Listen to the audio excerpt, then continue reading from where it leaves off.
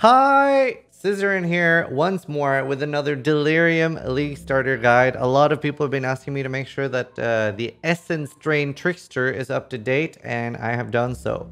We're also combining pretty much everything in this guide, so we're going to talk a little bit about Energy Shield, a little bit about Life, and covering pretty much everything related to Essence Drain.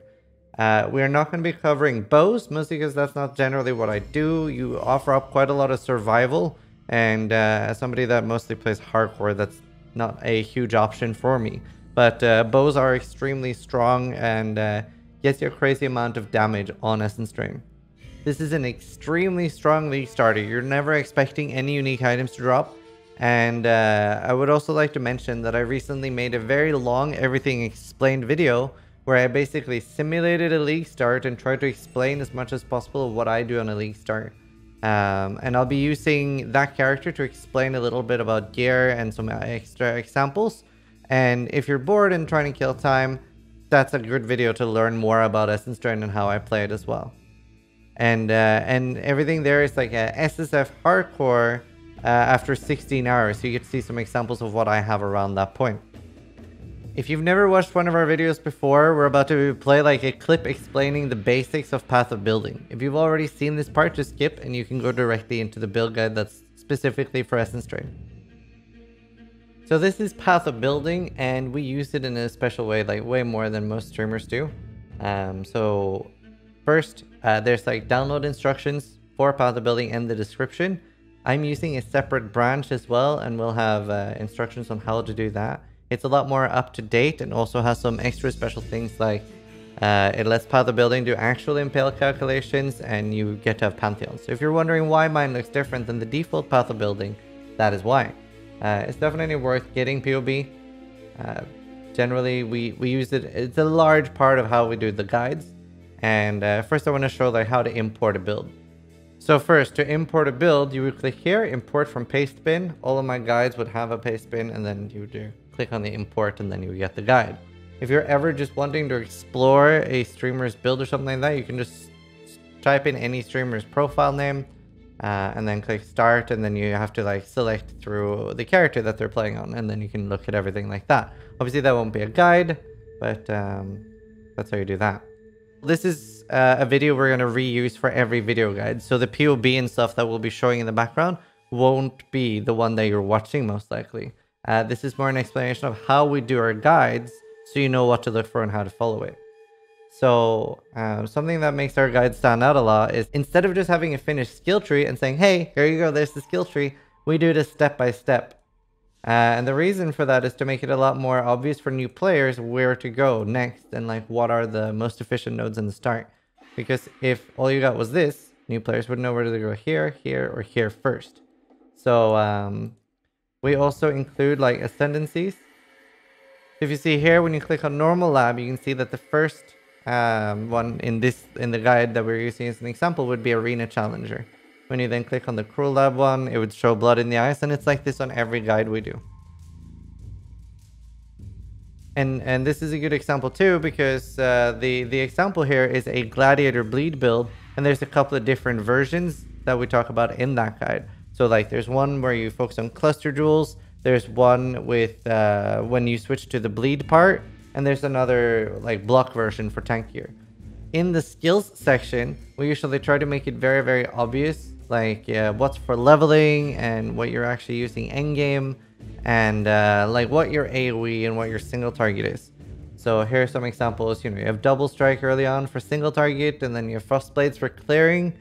And then later you switch to Blade Storm as your ability, and then generally gems will be linked in order of importance as well. So if you only have, for example, in this case, a 4 link, you would use Impale, Rage, and Close Combat. The notes section. So this is made by Mr. Madiki, and it's like an extra thing we do for new players. Like it looks like a big wall of text, but what this does is that it shows players where each gem is and where you can buy it and where it can be found. And for example, if it's a gem that you normally don't get as that class, we'll try to specify that as well. There'll also be some extra notes, like, you know, what to ascend, what the Pantheons are, what the Bandits are. So some extra info there, so you don't have to like ask around a lot. In the item one, there's usually things like early game, mid game, and then like, you know, I am rich and I have the money to invest in this build. So there's different gear sets as well. And pretty much all the beginner guides are really aimed at being on a super budget. I never try to flash like crazy numbers like 20 million DPS, 30 million DPS. The important part about my guides is that a new player who doesn't know much about Path of Exile can achieve this. And we try to help you get that as much as possible. So this is the skill tree, and as per normal, we're doing the step-by-step thing. And I want to try to make some things extra clear in this guide, just to make sure everyone has a great experience. You can see that early on, I like taking Soul Siphon. This helps you get rid of your Mana Flask early on. Sometimes you might not be able to get rid of your Mana Flask entirely until you get Heart and Soul, but it like really helps your sustain. As normal as well, you can see that we take Swift Killer as the first ascendancy. And this gives you so much. It's a lot of damage and also additional speed with like casting and shield charging later on. And while we're talking about ascendancy, I want to cover one issue that gets brought up a lot. A lot of people ask about Swift Killer versus Prolonged Pain. Because obviously here we have the 20% more damage over time, and as a new player it can be a little confusing why we take Swift Killer. So on Swift Killer we get 4 Frenzy Charges. So those 4 Frenzy Charges will give you 16% more damage just from those. And then because of the stat with the damage per Frenzy and Power Charge, we're getting 40% increased damage there. So it's basically, do you want 16% more damage and 40% increased, or 20% more? Normally on an Essence Drain build, you don't really have another solid way of getting Frenzy Charges, and that's why we get Swift Killer. There are some other options, like if you get minimum Frenzy Charges on rings, or if you get overcharged and something like a Restless Ward, then you might be able to drop Swift Killer. However, there is one good reason to drop Swift Killer as well, and that is if you're particularly focused on boss killing, such as Awakener. In like long, prolonged boss fights, you're most likely not going to be using your Blight a lot, so you're probably not going to have a lot of Frenzy Charges up. And if that is the #1 purpose that you're using Essence Drain for, then taking Prolonged Pain instead of Swift Killer is definitely useful. Most people, however, use Essence Drain as a map clearing build, and then Swift Killer is by far superior.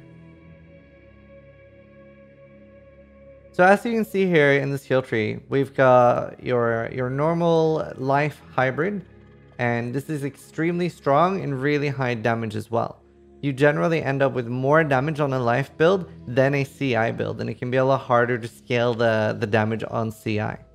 And then you can see the CI skill tree here, and then we have like an extra endgame one, and this is going to be covering the Kilowava, which I'll talk about later. So we've tidied up the skill section a little bit. It should be very clear what to use, and we have like a separate CI setup here as well.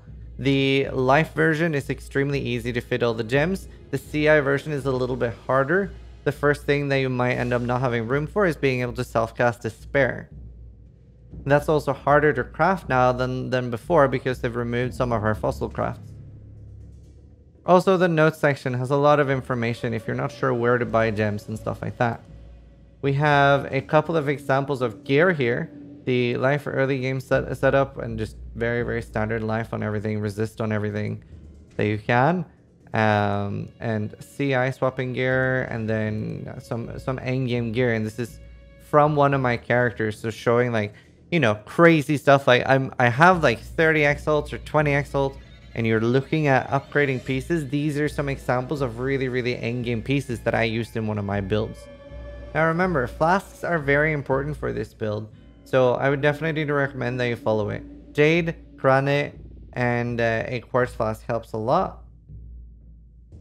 You can also replace the quartz flask with a basalt flask. It depends a little bit on how many like big physical hits are in Delirium. Metamorph, obviously basalt was really nice, but if there's just a lot of the way you like decide on this, if it's similar to Legion, where there's a load of monsters attacking you, then you want to up your dodge. Whereas if it's similar to Metamorph with more like one strong monster that does one big hit, then Basalt is going to be your flask of choice.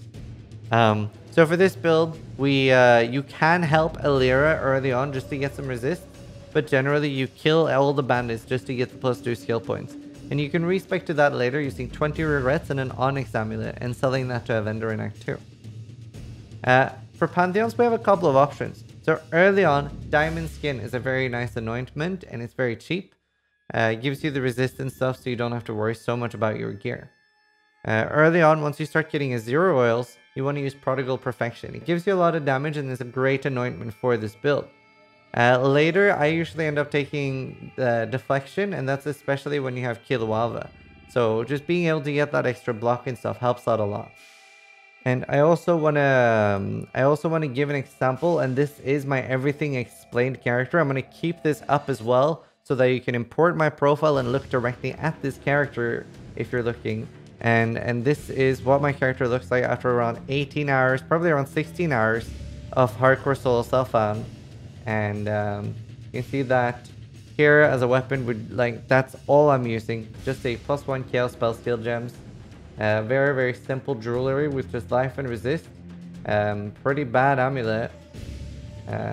Got crazy lucky on boots from Incursion. Incursion boots obviously has a great chance because you get the movement speed and spell dodge for free. Very unrealistic this early in, but that's a great boot. On a life build, the only thing you're expecting on a shield is life. So whereas on a CI build, you're not going to get a shield that is very high energy shield and +1 chaos. However, on a shield, this is far more likely because you're only looking for 2 stats. And then if you have an open suffix to craft resist, that's great. Helmet as well is just life and resist. Same with belt and gloves as well. And there's a lot more opportunity in Delirium to get a 6 sync because the Vaal side areas have been upgraded. So those are this is how I got my 6 sync in SSF, and it usually happens most leagues. And if you do end up with a corrupted one, quite often the corrupted ones will have opposite colors if you get a strength one, it might end up being a lot of blue and green sockets. Do remember that you can recolor these in the crafting bench at the cost of additional Vaal orbs. Now, something that's particularly hard in hardcore solo self-found is getting useful jewels. So, for example, here I ended up with just 1 strength to help with my strength requirement and then chaos damage. And that just means that I don't end up investing in jewel slots until I actually find them or I'm able to craft them. So we can see here that on a level 85 character, I got 5.4k life and 1k energy shield. And I was generally feeling great, just mapping and feeling very, very safe. Now, as an example of what I have here damage-wise and stuff, I'm using it's a level 19 Essence Drain with the +1 from both of those. The main upgrade I'd be looking for here would be a very similar one, but unveiling the chaos damage over time multiplier from Betrayal and crafting that as a prefix, and that's all you need early game. Already I'm at around 97,000 chaos damage per second, and the way you look at the damage, and when somebody asks you what your damage on Essence Drain is, you're looking for the stat damage over time multiplier, which is 3 from the bottom. It's not the DPS next to the mana cost. That's just your initial hit, which does not matter for Essence Drain. And for playstyle as well, it's worth noting that you throw down Contagion and then Essence Drain into it. So you're never really gonna have mana issues because you shouldn't be spamming your Essence Drain or casting multiple. Once I have around 200,000 chaos damage per second over time, I feel fairly confident on most Conquerors and most bosses. And if I was doing Uber Elder or Awakener 8, I would want around 300,000 damage per second. And if you're able to get more than that, I had one that I believe had 450,000, and that was just melting everything. Obviously that is very min-maxed and crazy good stuff. And one of the biggest upgrades that I really want to mention here is, especially if you're in Trade League, usually pretty early you can buy a level 20 Essence Drain. The gem levels is what scale spell builds the most, so trying to get a 21 as early as possible by leveling a lot of Essence Drains in your offhand and then volleying them when they hit 20 is definitely something you want to do. So let's talk a little bit about the leveling process. Early on you level with Contagion, Frostblink, and Blight until you get level 12. And sometimes I'll actually throw some support gems on Contagion early on. We don't have any of the AoE support gems by then. and normally it's enough to kill like the normal white monsters. And again, generally this is not a build that you should be running out of mana a lot on. Early on you can use the mana flask, but it's fairly easy to replace that once you get the playstyle down. Most of the people that said they were having mana issues ended up like spamming the Essence Drain multiple times into the monster, which is not what you want to do with this build. If you find yourself struggling on bosses, you can use a decoy totem as well. And some people like using wither totems or blight totems. I usually don't bother with this, but it is an option. Now, something that I really want to stress, and I can't stress this enough, is a Jade Flask. It's the most important flask for this build.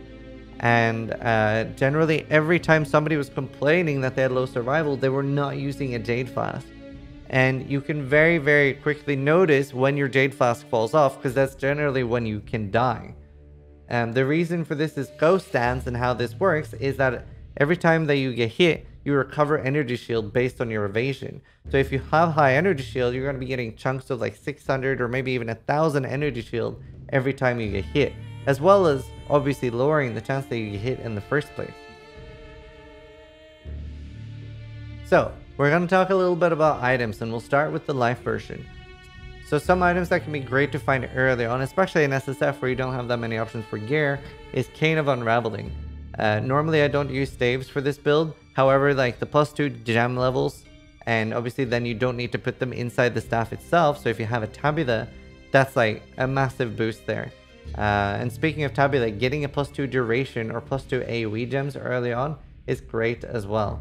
Essence Drain is both a projectile and an AoE and duration, so there's so many things you can get on a Tabula when it's like either handed in from Vanity or corrupted with a Valor. Seal's Amplifier can be really nice to find early on as well. Helps a little bit with additional AoE. Usually you do get enough on the skill tree, and even though Arcane expands his move to be in a really good position now, it gives us 1 radius, and I don't really want to waste points to get that. On's Heritage, it did get nerfed in 3.10, lowering its max resistance by 1, but it's got a boatload of armor, it's got a high life roll, and it's just a generally nice item. Restless Ward can be a really nice item to find early on, especially for hybrid. It's got life on it, it's got it increases the duration of your frenzy charges or any charge, and this actually lets you take overcharged on the skill tree, and as long as you're clearing very fast, you can keep it up with just that. This is one opportunity where you can drop Swift Killer. Do note that this requires you to clear very fast and have very little downtime for things like looting. So, let's talk a little bit about the energy shield version. And obviously, this is lower damage, and if you're a very new player, it can be harder to play an energy shield build. One of the things that I found helped a lot was having the spacebar as my movement key. And on my second bar, I have Flame Dash on mouse button 5, and you don't need to hold control down for that to work, which a lot of people don't know, so I figured I'd mention it. But I found that helped a lot because that lets me use all of my flasks without worrying too much about it. Whereas if for example, when I used to use Q as my movement ability, using all 5 flasks was pretty difficult. And that is one of the main changes or differences with playing an energy shield build, is that you don't have a life flask anymore. So I'm using a Basalt, Jade, Granite, Sulfur, and Quicksilver. This character is called Zizaran Skips Metamorph, and the playtime is 1 day, 22 hours, and this was one of my SSF characters. So I had some of the energy shield gear already prepared for my previous character before that died. And I would say that if you are going to switch over to energy shield, import your items by Control-C, Control-Ving them into Path of Building, and sort of like estimate how much energy shield you're going to get with the gear you have prepared before you switch. I would generally never switch unless I have at least like 6.5, maybe even 7k energy shield. On softcore, 6k is probably fine. But generally, the main reason we go and CI build in the first place is to be more tanky. So this is one example of not like crazy endgame gear, but more like mid-game energy shield. Obviously, the Despair on hit ones are a lot harder to get now. You need a hunter base to get it. But I really want to stress, like, chaos damage over time multiplier is like the #1 stat that you're looking for on ones. So Something, and the reason I want to show this character as well is Delirium gloves. So for this, you basically want to use an essence called Delirium, and that gives us the socketed gems deal 30% more damage over time. And then you're most likely gonna have to end up annulling it. You need 2 open prefixes. So in this case, you can see that we have only mana as a prefix, and we have 1 open suffix as well. So basically, you need a 3-stat glove. Now that we have that, we multi-modded the +1 AoE gems and +1 projectile gems, and that makes that I can put Essence Drain in this. So I've got a level 21 Essence Drain, and that becomes level 23, and then it's like it's very, very close to a 6th link in damage, and that lets me actually 6th link my Blight. And also puts less pressure on you actually having a 6th link, which can be hard to get for a lot of players. So on this character, we have 138,000 chaos damage over time. So that's pretty low, and not something that I'm like super comfortable doing like Awakener 8 with. So while you can see that like an energy shield character could have quite a lot more tank, it can end up with quite a lot less damage. So a lot of people have asked me to show like a close to fully scaled Essence Drain, or at least like a more geared one, so people know what to get. And this is an example of my Zizaran Can't Stop character that I like managed to get really good gear for. So it's only got 8,700 energy shield, but this is using the Lethal Pride Kilowava thing. I want to take some time and explain this as well, because it's an extremely tanky mechanic and really good for Essence Drain. So what Kilowava does is it changes any keystone into glancing blows. And this is that you double your attack and spell block, but you take 50% of the damage from blocked hits. The number itself isn't very important. I'm actually not getting anything good for that, but you might end up with, you know, depending on your timeless jewel, you could end up with a good stat on melding. And the timeless jewels are pretty rare and hard to get, and the way you get them is by doing the Legion emblems, particularly the Karui one in this case. And the special thing about a Kilowava timeless jewel is that you want a recover 5% of energy shield when you block. You can get this on a Crusader shield or a Shaper shield, and you have a higher chance to get it on Shaper than on Crusader. And this is not a crazy base shield. Sometimes you'll end up getting something like a Titanium Spirit Shield being extremely expensive, but you might end up getting a Lacewood Spirit Shield for quite a lot less, and it's still got 200 energy shield on it, whereas on a Titanium it would probably have around 300. So you just got to remember that it's not so much about the energy shield on here, it's mostly about the energy shield stat. And other than that, we've crafted the chance to block spell damage as well. Ideally, you would actually have that as a natural roll, because that goes a lot higher. And the way this works is with just Tempest Shield up, I have 75% block and 38% spell block, and then 56% spell block with my Remy's Concoction up. Now I'm still missing quite a lot of block nodes, so I'd be getting eventually, like this is a low level character, and eventually I would have 75% attack and spell block. It's also worth to mention that there's a lot of cluster jewels coming out with spell block on them too, so Kilowava should be very, very strong. Now I want to take a few seconds and show you guys how like tanky Kilowava is. So the way it works is that every time I'm getting hit, I'm basically recovering a ton of energy shield. So you can see that I can just stand here in the middle of these monsters, and they're basically regenerating my energy shield. However, if I let my flask drop out, you can see that they will start breaking, and you are definitely like relying on flask quite a lot here.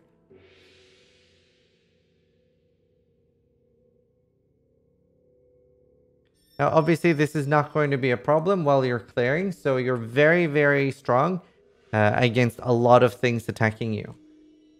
Now, one thing worth mentioning here is something that can give you additional survival versus fast incoming attacks, which might be the case now in Delirium, is that you can put a small thread of hope, the Awakener jewel here, and you can get face acrobatics without getting the penalty of acrobatics. And speaking of Awakener items, something that can be really, really nice for damage is getting Crown of the Inward Eye. which gives you the transfiguration of soul and mind, which makes your energy shield and mana nodes affect your damage. So if we look here, it goes around 50,000 damage over time on our tooltip is coming from the crown in this case. And something worth pointing out too is you can fairly easy, at the cost of like 4 to 5 exiles, depending on what league you're playing, you can make a +1 int or +1 chaos skill gems that also has chaos damage over time multiplier. Then you also have a chance that you get the like the other ones you could get +2, but this is very rare, but definitely possible. So the way you do this is you would roll the chaos damage over time multiplier on an elder amulet, and then you would roll +1 int gems or +1 chaos on an hunter amulet. As long as those are the only special influence mods on that amulet, when you awaken orb them together, you're going to get damage over time and +1 gem levels combined with, you know, lots of other random stuff. And in this case, I got lucky and got +2. Something I want to bring up as well is that when you are playing the energy shield version, you are losing skitterbots. The reason we're using skitterbots in Essence Drain is because it makes your enemies shocked, taking 15% more damage. Now, if you're using Storm's Gift, then enemies you kill are shocked and they sort of proliferate to nearby monsters. And you can get a Storm's Gift with probably around 150 to 180 energy shield if you're lucky with the synthesis implicits. So you can get some really good ones and they'll definitely help your clear speed as well. Obviously, they do nothing for bosses. For leveling, your Pantheons should be the Brine King, just so you don't get stunned. And then you also use the Relic Cache Pantheon, so you take less damage.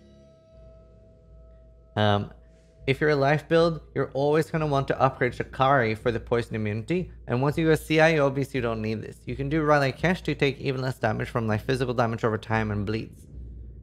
Solaris is a really good Pantheon endgame because it helps a lot against the AoE one-shots, and that's generally every slam that hits for a lot of damage. So for gems, it's very easy to fit everything on a life build. Once you're playing on CI, it's going to be harder now because you can no longer get Despair on hit on your wand as easily. You actually need a Hunter wand. You might need an Unset ring to be able to fit things like Despair and maybe even for your Raw Molten Shell. Mana issues in this build is extremely easy. I've never had mana issues using this build, and it's explained earlier that you have a lot of ways of countering this. So there's not really any useful leveling uniques that I would really care about besides your normal ones like Tabula and Wanderlust. However, +1 gem level 1s are really good.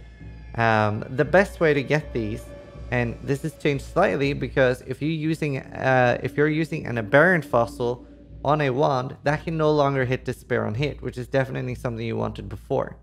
However, what I would recommend is make a new character, kill Hillock, and then sell a Scroll of Wisdom and a Scouring to the vendor. This will make your character level 1, and then when you buy a wand from the vendor, that is going to be level 2. The reason we do this is that it's easier to craft wands because then there are a couple of attack mods that you can't roll. So if you're using an aberrant fossil on an item level 2-1, it's very likely that you're going to get +1 chaos gems. Now, the best case scenario here is having an open prefix so that early on you can craft spell damage and later on you can craft chaos damage over time multiplier. Once you do have a wand like that, you can just start spamming aberrant fossils into a higher level wand. And then the things you're looking at is obviously high chaos damage over time multiplier, high spell damage, and +1 spell gems and +1 chaos gems. Chain of Unraveling is not a bad leveling item either. So Trickster offers crazy survival bonus, and it's such a tanky and nice build to play.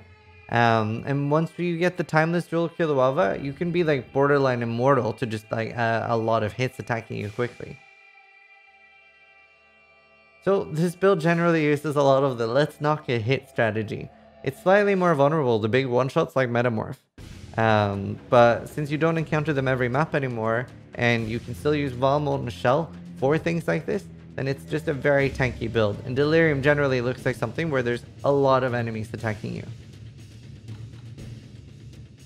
And the sustain on this build in every way is really high. You're getting life energy shield, and mana back from clearing. So it should feel really good to play. So we use Malevolence and Skitterbuffs, and we're also self-cursing Despair. Generally remember that you don't really need Despair except it's against maybe a really tanky rare and generally just as bosses. This is a good point to bring up that Witchfire Brew is severely overrated for this build. The reason for that is the Sulfur Flask is generally always a better replacement. Now when you're using a Witchfire Brew, it gives a small aura of despair around your character. However, our Contagion is going to be probably 1.5 screens away killing monsters, and they're obviously not affected by this despair. As well as in boss fights, the despair is only going to last you around 8 seconds and then you're out of fast charges. Because of that, normally I would try to get something like despair on hit on a hunter wand. Yeah, it's not going to spread through Contagion. However, whenever you are casting your Essence Drain on a rare or a big monster, it's going to hit that one, which is where the damage really counts. And you're also going to be cursing through your shield charge as well. And when we're CI on this build, you generally drop Skitterbuffs to get Discipline. If you're able to get a Malevolence Restoration helmet, then you can get the Spider Aura from Bestiary as well, which is really, really good. And there's no crazy uniques or anything you really need to make this work, and that's one of the things that makes the build so strong. As far as drawbacks goes, it's obviously not the craziest damage builds. I've tried to make it more clear how to further scale the damage in this build, and I feel that once you get between 200 to 300,000 damage over time on the in-game tooltip, you got pretty great damage, and I felt like I can do pretty much everything. However, it's obviously still limited compared to builds with 5 to 10 million damage. And there's no crazy financial hurdle on this build, which is really nice. Everything is very cheap, and that makes it such a good league starter, and then you can use this build to make currency. So again, it's a very strong and cheap build, and it's an extremely good league starter. There's nothing you're relying on, and it just scales very well off itself. It's also very easy to play and just works really good. Another big benefit of this as well, which I haven't really talked about yet, is you can throw an item rarity gem into your Contagion, and that will count for all your kills. You obviously know that it's Essence Drain killing everything, but because of the way the mechanics work, Contagion in the terms of the game sense is counted as the killer. So you're getting around 50-60 free rarity, and especially on Hardcore Soul Self-Found, this makes it such a good starter and why I've used it multiple times. So this was a bit of a longer guide than normal. I just wanted to make sure we covered everything in this video. And it's an amazing league starter. I haven't decided if I'm starting with this myself in Delirium, but most likely not. It is still an extremely strong build and very heavily recommended. Very fun to play as well. So I hope you guys enjoyed the guide. If you have any issues or struggles, I can always fix any problem you have on this guide. And if I'm pushing for level 100 and not able to respond directly, then one of my moderators will be able to help you. It's a very, very easy build for us to fix. If you feel like it's underperforming and you have any questions, drop by my channel, twitch.tv/Zizaran.